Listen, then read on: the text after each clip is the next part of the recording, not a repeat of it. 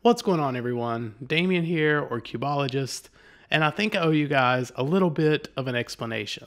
Just so you know, a couple months ago, I was in a pretty bad accident, and it kind of messed up my voice, as you can tell, and my shoulder, and my hand, and I've just been out of commission for the last couple months, and that's why you haven't seen any uploads from me. So sorry about that, but I hope to get back into it, and today I've got an unboxing slash first impressions of the WuQue, the new 4x4 from QiYi for you guys. So hopefully you'll enjoy that. So let's get into that.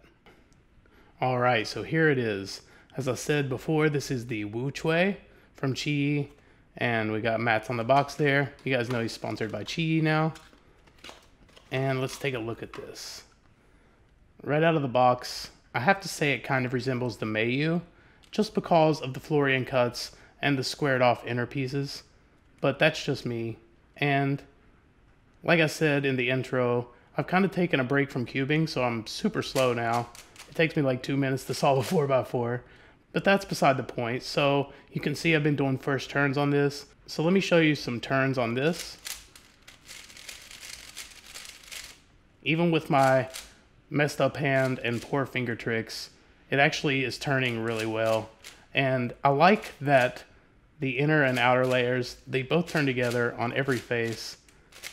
And I really enjoy that because on some of my other 4x4s, this inner layer will kind of get out of sync with the top layer, and that really throws off whenever you're doing double flicks.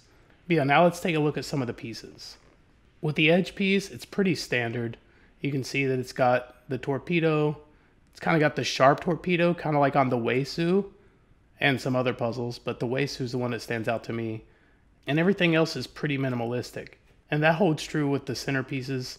You can see that it's pretty much what we've been used to over the last year or so with 4x4s. And the corner is pretty much the same. There are no tracks or anything, just a double anchor. And that's about it.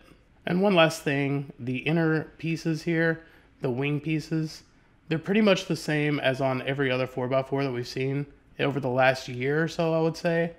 But when you take all of this and put it together in this cube, it actually is one of the best 4x4s I've ever tried.